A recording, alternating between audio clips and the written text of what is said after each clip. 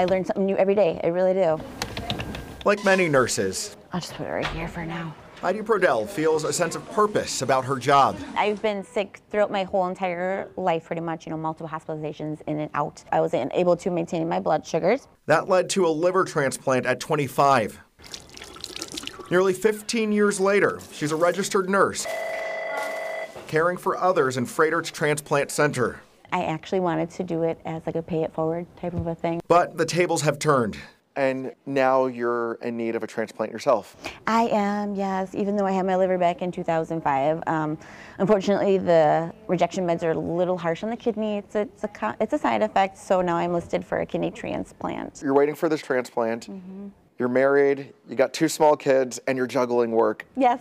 Tell me how you're balancing it all out. I don't like to see myself as different or special in any such way, so I just want to go about living life, what I'm meant to do. Heidi's not alone in her wait. Dr. Ihab Saad says there is an increasing demand for kidney donations. People are living longer, and there are also a lot of medical problems that can lead to kidney disease as well as kidney failure. So the demand is on the rise, or at least has been steady for the last few years.